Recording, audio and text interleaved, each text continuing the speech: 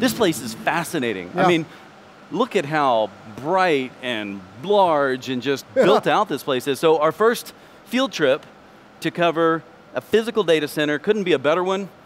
I mean, as you're looking around, this is Cisco's first from the ground up data center. Out of 50 some odd data centers they've got, 13 of which are in production. This is going to become one of the ones redundant in an active-active configuration with the Richardson data center, DC1 to DC2. Yeah.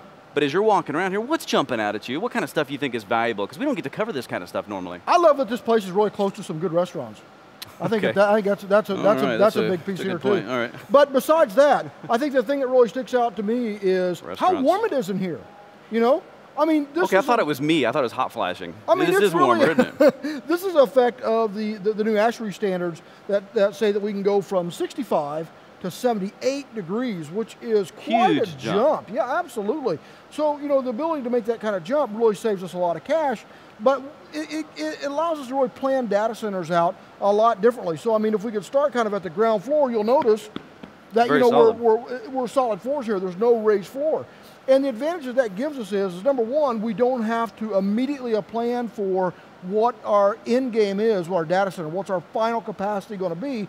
We can say, these are solid floors, and then we just kind of grow as we need to. Well, let's talk about the additional reasons why they would do that, because the ASHRAE standards actually give us a wider range to play in. Yeah. In this building, which we'll talk about further with airside economizers and different things that they do from a green, they're pursuing a full gold LEED certification, which is no small matter when it comes to... There's no marketing fluff to that. Gold LEED, that's pretty hardcore stuff, man. You really... So I don't think they've even got it, so you can't even claim that yet, because there's really everything from construction and design all the way through actual production, and so we'll see examples of that throughout.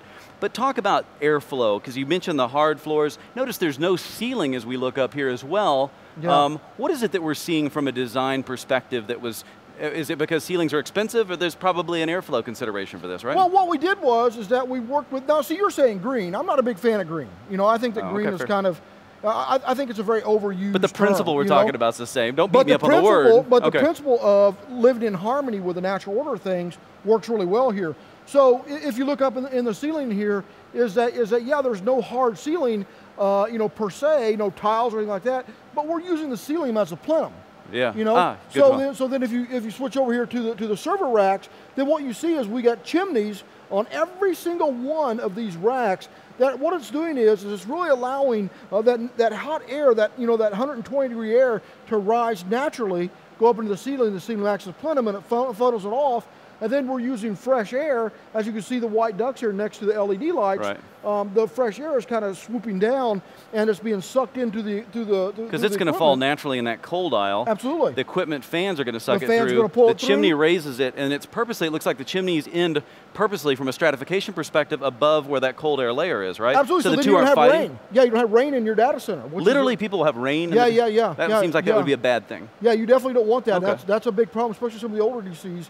Is you have that mix and you have rain kind of come in there. So this actually kind of prevents, and you got this nice cyclic action of that hot air and cold air. So while we're still talking about water in this ceiling for a moment, I also noticed what appears to be extremely standard fire suppression. I mean, to me, this would make me very nervous because you're seeing regular sprinkler heads. What's the story with that? So that's something that really caught me too when I was in here, is that when I walked into this data center, first thing I started looking for was the respirators. Because we're using like FM200 or I thought your heart was giving you trouble, no?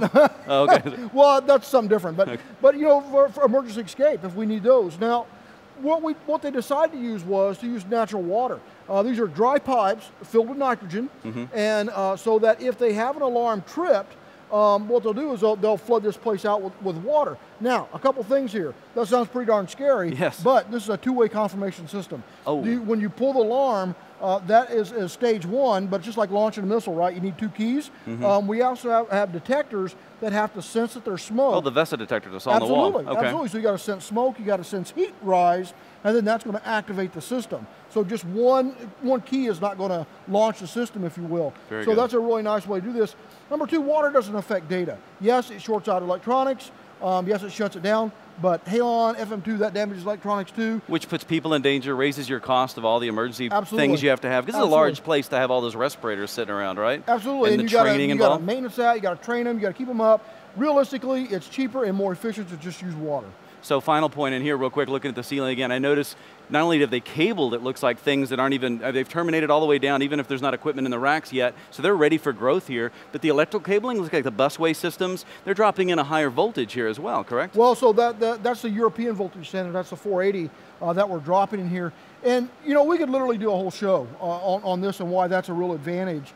The big piece is that it does two really important things for any type of data center administrator. It allows us to get rid of a stage 1 step down transformer. That's why in here— which you almost have on a per rack basis, right? Absolutely, yeah, you don't hear any whine. Typically you hear those data centers whining, right? You don't hear that in this data center because we're using 480. 480 is being dropped off on each one of these bus bars, and we're dropping down to 30 amps because we're not using 208. We don't have to use 60 amp supply gear. You know, you actually cut your amperage in half, which means you also can decrease your cable size. Cutting your cable size by half, what it really means is you cut your cable cost by half. Yeah. You cut your cable weight by half, and copper weighs a lot. Yeah. So it's a really nice advantage actually going to that. And the conversion process generates heat, you waste, you don't get as much out as you did at the beginning of the process, so a lot of nice things from a green perspective as well there, right? Living in harmony, man, living in harmony. Can we take a look at the rack and kind of talk more specifically about how some of that I really want to show you some of the labeling stuff they did. That's pretty darn cool. All right. So let me show you, I think one of the most impressive things to me. Now this is the business end of a UCS cluster. Right. And I think that what I like the best is really the forethought that went into this, is that every single thing, every port that could be labeled or could be plugged in here is actually plugged in.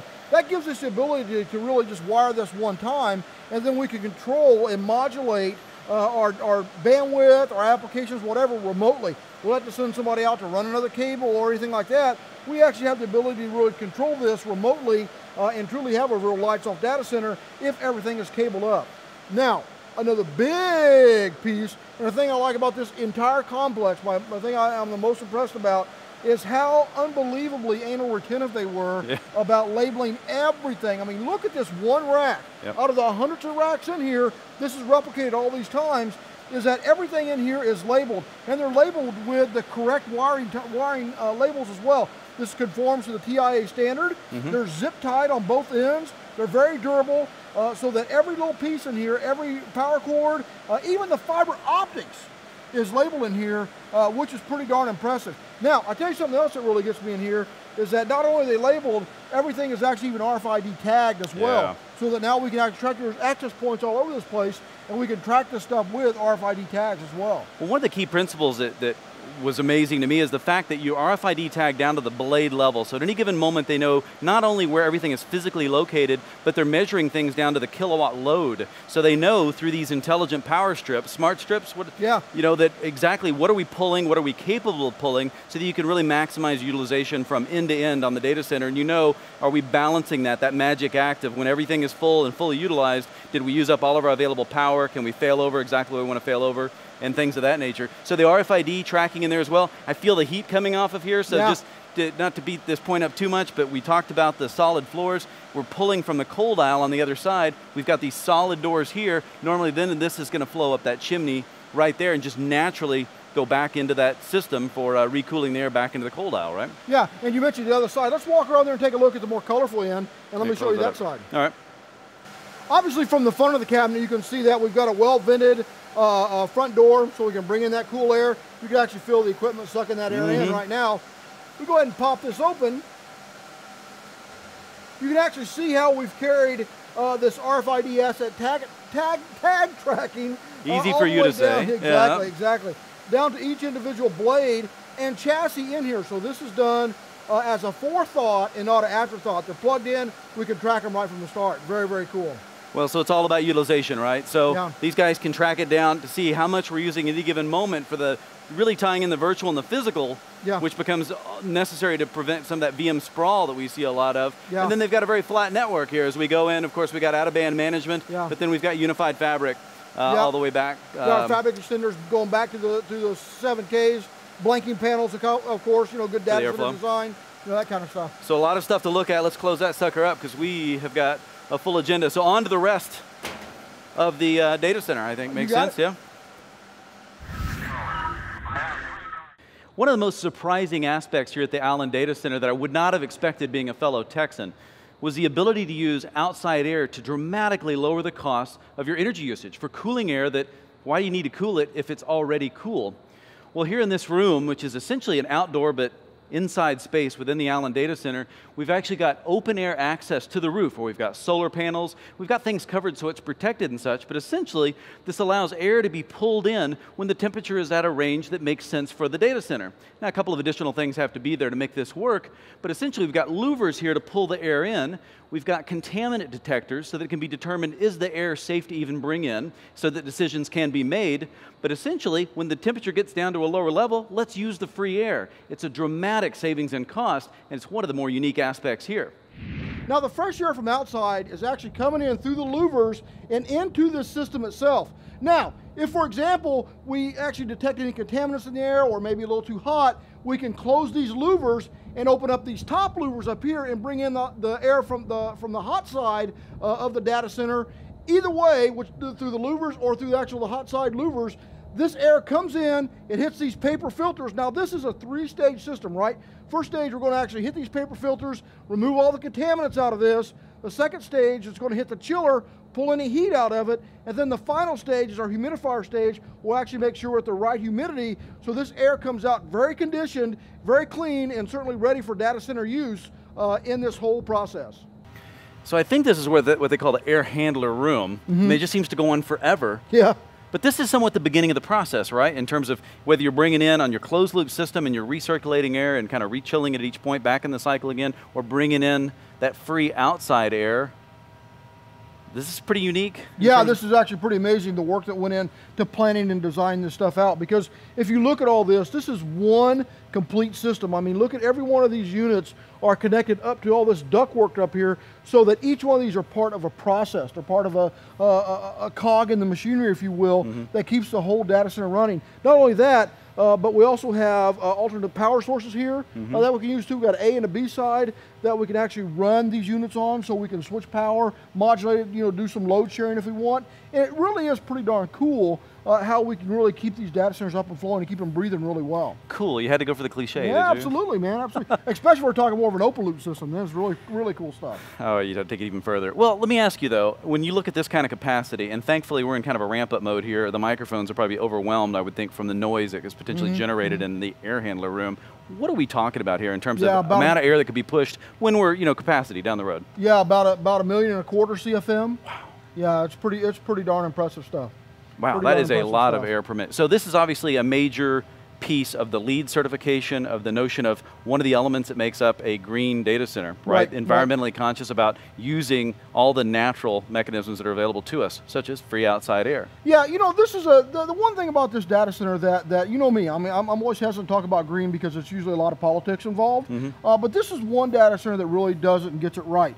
Because we're looking at it, so in air handling, we're using fresh air to bring that in. The fresh air actually works in an open loop system. We're bringing it in from the outside, push it in, cleaning it up, of course, push it out through the data center, and then it vents out through the mezzanine deck on the fans that we have. Oh, because you're going to kick that outside. Why recool that? Why recool something if we can access this good air? Let's just kind of make the system open. If we have to close it and go on an internal air system, we're bringing the hot air in to cool that out. Then we bring that in, we go to more of a closed loop system, and it really does save the cash, and honestly really save the environment itself, and does add that nice greening factor. So it's more than just talk. A lot of people put solar panels on the roof, it's like, woohoo, we're green. No, there's a lot of planning in here that really actually make this work like it's supposed to work, to be honest with you. Well, I think in the aspect of the closed loop system is taking a look at the chilled water and how that actually gets created, cleaned up, pumped through. Seems like a logical place to check next. I've got to show you that because there's some really cool advancements and some stuff they're doing here that really nobody else is doing in the industry, which I really like. So this is the chiller room. It's one of the chiller rooms, right. Oh, that makes sense, of course. So with the different colored pipes and such, I would imagine that's part of the labeling, right? Yeah, right. So, you have different colored lagging actually shows, not only you have the labels themselves that show which way the water flow is, but if those happen to fall off or whatever due to age, the lagging color shows you which direction this water flow goes. That water that goes down to, one of our 1,000-ton chillers here and actually pulls all the heat out of the chilled water that's coming from the data side. So chilling water to cool the air, pretty basic, right? This data center's got tricks up its sleeve. That can't be the whole story here. It's really not. The cool stuff is actually what we're doing with the condenser water. Let's go take a look. Now the condenser water itself is, in my opinion, the workhorse of the whole system, right? Because this is what's actually grabbing the heat out of the chiller water and actually dissipating it as it goes out, hits our towers and stuff, and it gets all evaporated out. But now the cool thing about this is that as this condenser water is coming through the system, is we're purifying this, and we're doing this with this dolphin up here. Now this dolphin... There's not a live dolphin in there. That's a dolphin brand. Dolphin brand, right. Okay. Right. So one of That's amazing. How'd you encapsulate that? One of the really cool things about this is that it's a proprietary method of how they purify the water, and they grab the bacteria and literally encapsulate it and starve it. So that the bacteria you're talking about a chemical-free system. Yeah, that's exactly what it is. Okay. And that's a real advantage that it gives, is that actually all this stuff, it kills off all this bacteria without having to do any chemicals or any of that stuff, so that we can take this gray water, send it out to our pond, and that pond can sit out there, and then it can actually fertilize and water all our plants, our landscaping and stuff. So this makes a lot of sense, because one of the themes that we've kind of seen throughout here is all the different ways in which everything has been designed to work harmoniously with somewhat the way Mother Nature intended it, right? Yeah, right. Which is kind of one of the, let's ease into green from a perspective. It's not always just about power transformers and things of this nature. It's about simple things like this, so that we could use that for irrigation and not use other water, so we don't return chemicals, if you will, into the sewer system. That's right. And who knows where that goes and what happens with this. They've even taken that extra step of working with indigenous plants designed to grow in this particular area, so that everything in the ecosystem that the data center represents is, again, harmonious, working within the flow. That's really cool. I like it. That is definitely cool. So no stone unturned in this harmonious feature. Not a single one. So here is the diesel tanks that are backing up those generators. If they go down and they need to run for an extended period of time, it's those diesel engines that kick in. But what's the genius behind that flywheel generator? Because it's a dynamic rotor UPS. This is what makes it unique, right? Right. That's a really cool part of this whole system, because typically on any data center out there, anywhere in the world, anywhere in the country, when your voltage just comes in, you have some ripples in it, right? And that is really bad news for ones and zeros out there. So what we want to do is flatline and smooth that out as much as possible. Now, what most data centers do is they have batteries, and those batteries will just inject and kind of keep that voltage at a certain threshold that we set for that data center. Now, the problem with that is that on batteries, that the more you do that, the weaker they get. Batteries have memory, and you're in this constant cycle of replacing these batteries. Well, thinking about the green perspective, when you're replacing batteries, you have to dispose of your batteries. Yeah, no, we got some really good recycling programs for batteries now, for sure. But still, you got all that maintenance, you got all that work and that storage. You got to store those things up. It's a real pain to tell for any data center admin. The really cool and genius part that they thought of here is a kind of an old school concept of using a flywheel. Now, flywheels are things that we use like in clutches and cars and stuff like that. Right. But the advantage that they have is they're big and they're heavy, and as they spin around, they'll store energy. They'll want to keep moving continuously, right? So that noise that we're hearing is really, you're running off normal power coming in through either the ground, either the A or the B feeds, right? Right. And it's driving that flywheel continuously at about what, 3,000 RPM? About 3,000 RPM, on the outer, right? Because you have inner outer speeds and stuff, right? You got AC/DC, in fact, on those. That's correct. Creating the kinetic energy is how that's spinning it off from there. That's absolutely correct. Now, but the advantage that has is that we're using two different concepts here. We're using laws of inertia, that if we have those ripples in there, then that flywheel continues to spin. It still has all that energy stored, so it continues to spin around. Smooths them all out. And it actually levels that stuff out. If, however, that we don't, let's say we drop power, then and that flywheel actually will now spin up, we can grab it with that electromagnetic clutch and engage it and start the diesel engines also if the batteries don't start the motor from that point. So that's kind of a really cool concept. So you're actually smoothing it out, using the good old laws of inductance to actually grab and start your generators up, and then it acts as a secondary starting mechanism for that generator too, which is pretty darn groovy, man. But now, so we're actually out here, you can see the water tanks and things of that nature. Another really cool piece of that is that typically in every data center, you're going to see they're going to want to remove heat. It's a motor.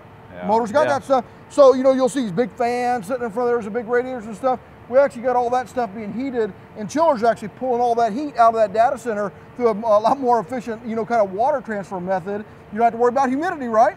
Well, that's the nice thing about that motor, because now you can use evaporative cooling. Exactly. Much lower cost form of cooling for that, because it's got a wider range of conditions it can exist in, correct? Yeah, very cool. So you got cost savings, you don't have to eliminate unnecessary elements of energy that you've built up, because it's always how can you keep from working against yourself? Right. And then that particular system there can actually replicate everything we're getting from the 10 megawatt feeds that we've got getting in. We can run completely off diesel generators should we have to here. These tanks are going to supply it for several days, as I understand it. Right. And then when those tanks run low, of course, you got service level agreements with tankers that can come in through these big doors and kind of keep this supply running. Same type of redundancy is happening, not only for the power, but we've got it for the water, we've got it for the coolers, and the ability to route in between for anything you need there, right? Yeah, one of the guys was telling me that when we were talking about how this whole flywheel system, that these flywheels are machined so tight that if you turn those things off, the bearings are so precise that they'll continue to spin for a couple hours.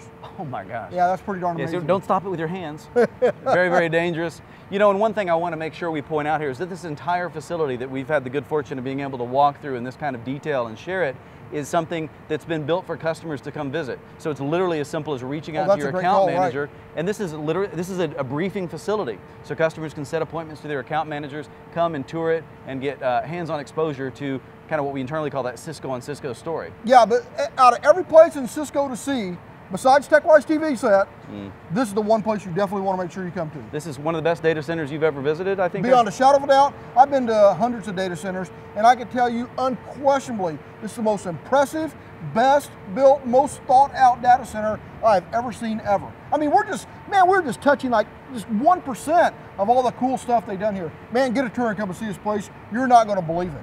Very good point.